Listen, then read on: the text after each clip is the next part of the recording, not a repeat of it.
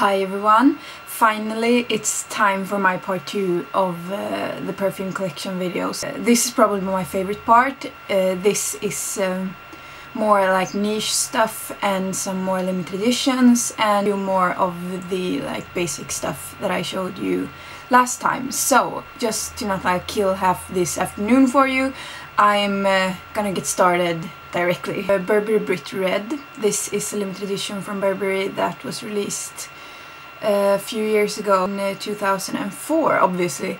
This one smells like rhubarb pie. It's it's a bit sour, and that rhubarb and some ginger and stuff, it's kind of vanillic, so when it dries down it smells more like, you know, the crust of a rhubarb pie. This one is really great. I've been wearing this quite a lot this fall. Britney Spears Radiance. This one is actually quite good. I don't want to admit it, but it's quite good. It's white flowers and some red berries. It's not like super cool or anything, but it's a good scent, and I've been wearing this quite a lot, as you might be able to see. It's quite fresh, and no one will think that you smell strange when you wear it, because it's quite good and you get quite good quality actually for what you pay. My second celebrity perfume is Truth or Dare by Madonna, released this year. This is practically a rip-off of the old Fracas. It's called Fracas. It's quite an old classic that smells like tuberose. That one has been around for a really long time. It's really glamorous, but it smells like crap on me. I can't wear it. But then when I found this, which Madonna created to honor her mother who wore Fracas, I found that this one was quite soft, and there's a vanilla base in it that softens it quite a lot, and it's more easy to wear than the original Fracas. Another vanilla, this is Vanille Noire from Yves Rocher. It's vanillas from all around the world, and it smells like vanilla. It's really basic, a really good, not too sweet vanilla.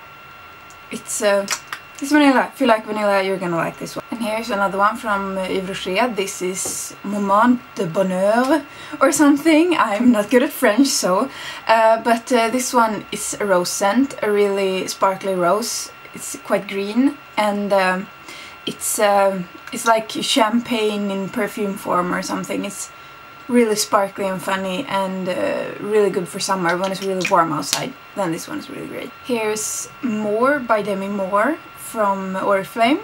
It's a lot of white flowers and some jasmine and stuff. It's not super cool, but it's soft if you want something a bit more mature, but still not like really big and voluptuous and like that. If you want some white flowers, this one might be quite fun to try. You might like it more than I do, but it's not bad, but not one of my favorites. The Body Shop Madagascan Vanilla. This is one of the newest perfumes from the Body Shop. It's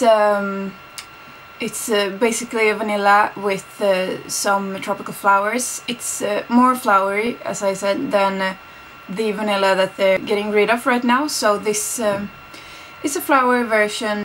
Illamasqua Freak, a perfume that people talked about really a lot last fall. It's quite cute with this slanted bottle and that little snail up there. It's really sweet. And this one is supposed to contain like a million poisonous flowers and stuff, but it's incense and some flowers and some woods. Starts quite masculine and then dries down to quite a soft, flowery, nice scent. Now onto my bunch of Thierry Mugler scents. I don't own any of the originals of the Angel or Alien scents, but I've got a million flankers and I love them. I haven't hesitated to buy the originals yet, but let's go through my flankers. This is the Angel Eau de Toilette. It's a lighter version of the original Angel. It's softer. The notes are quite different, or a bit different at least. They are fruitier and more wearable to me. This one smells better on me than the original, so I really prefer this one. My next Angel is the Angel Aqua Chic. They've exchanged some of the heavier stuff in it for cornflower, so it's more transparent, of course. Aqua, anything called Aqua is transparent. No, but it's more transparent than the original without being watered down. You don't get all that heavy caramel, chocolate, that gourmand stuff. This one is a lot fresher. There's like the patchouli and yeah, it's quite a good offering for being a transparent scent. And my last Angel, this is the Angel Taste of Fragrance. This was a line released where they used chefs to pick out a food note to put into the perfume that would like enhance the essence of the perfume. So this is Angel with some cocoa powder in it. So the chocolate is like 1,000,000 times stronger in this one than in the original, and this is probably my favorite of the ones that I own.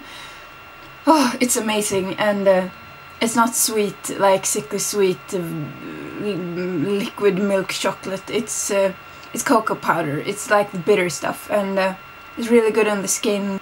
Now to keep rolling on that Taste of Fragrance line, this is Alien Taste of Fragrance, probably like the most beautiful bottle of all the Thierry Mugler stuff. This is the classic Alien perfume, which is a lot of jasmine and some amber and stuff, and they put some salty caramel in it, so this one is also really yummy. It's this one is almost as good as the Taste of Fragrance Angel, but they're both really awesome. And here's my last Thierry Mugler. This is a summer edition from 2011, I think. It's the Alien Sun Essence or the Amber, so it's golden amber. It's a very ambery version with some kiwi in it, and I haven't been wearing this one this last year. I should probably pick it out. I wore it so much like a while ago, so I got a bit tired of it, but you know, you see like all this went in like a couple of months, and so it's been away for a while, but I'm gonna pick this one out and start wearing it again because this one's really good. Now onto a Swedish brand. It's called Neotantric Fragrances. This is Inferno Paradiso. It's a lot of smoky plum. It's really smoky and really good for fall. This is also one of those scents that I'm probably gonna pick out and use more now that it's getting colder again. But as you can see, it's got a lovely bottle with that like female-male thing going on, I guess, and that moon in the background. I don't know if you can see it. It's really beautiful. And my next Neotantric fragrances, this is Manic Love for Him. It's a men's scent, but it's probably like more unisex than the last one I showed you. This one is quite spicy, and it smells, to me it smells like carrots and cardamom. It smells like carrots in that way, you know, when you snap a carrot when it's cold, and it's got that really special smell. And you got that in this one, and some lavender and stuff. It's really fresh for being like a unisex scent. It's got that male feel, but it's definitely not, you know, like sporty dude stuff. So this one is absolutely fantastic on women if you want something that's not like soft vanilla stuff. And here's Annick Goutal Ninfeo Mio. It's a fig scent. It smells like figs and citrus and herbs. It's I always think about when I was younger, when I lived with my parents, and I went through my mother's garden in summer, and like pulling my fingers through the plants and then smelling my hands, you know, that really fresh herb garden stuff. That's what this smells like. It's got some fig leaves, so it's like a bit milky and sweet, but still not like sugary sweet. And the first blast is like a super bitter lemon, so it's like, you know, when you peel the lemon zest and you smell that. It's a really interesting combo. It's great in summer. Unisex, works on probably anyone. And here's another Annick Goutal, a very small one. It's Eau d'Adrienne. It's a lemon scent. It's like lemon, but not, you know, like toilet cleanser lemon. It's a really fresh lemon scent, and I like wearing this one. I put it in my purse when I'm traveling, so I splash this on when I'm like on a train or something. It doesn't radiate and kill everyone around you, and it's still gonna smell fresh, so that, you know, if you're getting a bit like car sick or something, and then you splash some of this on, it's gonna feel, you're gonna feel a bit refreshed. So this one is really good to have like on the go. And here's another fresh unisex one. It's Comme de Garcons, Zagorsk. It's an incense fragrance. They have a fragrance line with incense scents, and this one is inspired by Russian Orthodoxy, so it smells like churches probably. No, but it smells so much like the place where I grew up. It's a lot of birch, you know, that bark of the birch, how that smells, and some pine, and also that like carrot note, and yeah, this one with some incense in it, as I said, and it's really cold. It's like snowy cold, very wintry, and it's quite an emotional scent to me. It smells like climbing trees when I'm 7 years old, and a really fresh one for you could probably wear it like at the gym or something. This one is super good, and unisex also, anyone can wear it. And here's another pronunciation terror. It's Van Cleef & Arpels Lycama, I think. I'm not sure. I don't know if it's French. It's probably French. But this one smells like lilies. It's spicy lilies with a slight cinnamon feel to it. And this one is really, really sweet. It's oh, it's amazing. But I haven't worn this one too much either. I really should wear some of this stuff more often, even though I wear it, but I should probably pick it out more often. I should put it like on the front shelf instead of like in the back, where I put the stuff that I'm afraid to break. So maybe I should put it like where I maybe can break it so I can use it more often. No, but this one is, oh, so romantic, and it's got that really, really sweet, like big lily scent, and it's quite sharp, but sharp in a good way. Here's an interesting one. This is Whips and Roses by Kerosene. It's a woman's fragrance with it smells like a biker jacket at a flower shop. It's got that, you know, the cold flowers shop thing going on, and that like murky leather jacket stuff. It's got some rose, some orange, and some woods.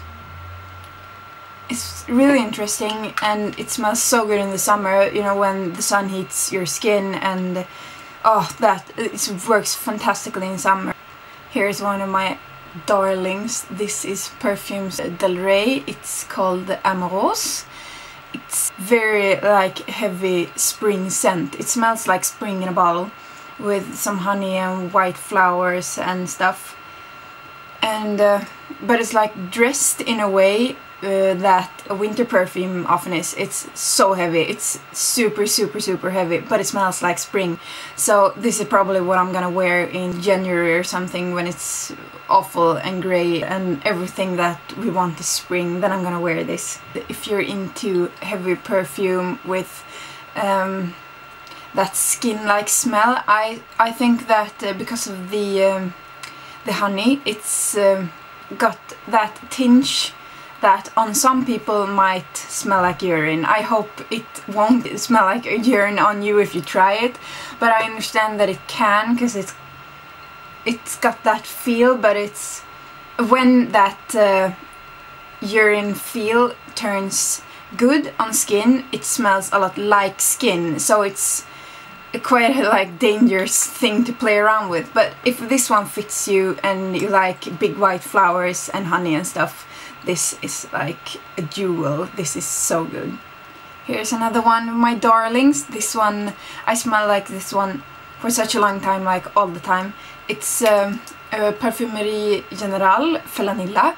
It's vanilla with some iris and some haze, so it's quite dry, and it's not like sticky vanilla. This one is very interesting. It's not like anything that I've ever tried. It's got like a bit of amber in it too. It smells so good on the skin. This is one of my prized possessions too. And here's another quite beautiful bottle. It's from a brand or a woman called, I'm not sure how to pronounce it, but I think it's Micallef, Micallef, and this one is called Oud Gourmet. It smells like oud, the wood. It's quite medicinal, and when I wore this last time, my boyfriend said to me that, wow, something smells like petrol in here, and I'm like, wow, that must be my perfume. So it's got that medicinal strangeness to it, which I don't think that everyone will like it, but if you like the oud thing, then you're gonna love this one. And it's quite sweet, and it's called the Oud Gourmet for a reason. It's quite a lot of honey in it. Here's another one that I want to mention. I haven't mentioned like all my samples and stuff. I've mentioned some minis, but not all my samples. But this is quite a fun one. This is from Mona Diorio. It's a lovely lady who passed away quite recently, but here's her Les Nombres d'Or or something. It's her like a mini sample of each one of her perfumes from that line. So we've got some vetiver, some tuberose, some vanilla, some oud, some rose, some musk, like anything you can think of. It's a really, really lovely collection, and these scents are so good and really personal, and yeah, a really lovely little box. And now here's my last bottle, and probably my favorite bottle. This scent is so good, it's insane. This is Xerjoff Mamluk. Oh, it's got a lot of honey in it. It's got so much honey and caramel, so it's so tasty. It's so insanely tasty, and some amber and vanilla and stuff, and it's like sticky tasty, but not in that sugar way either, because it's got that honey in it. It smells so different.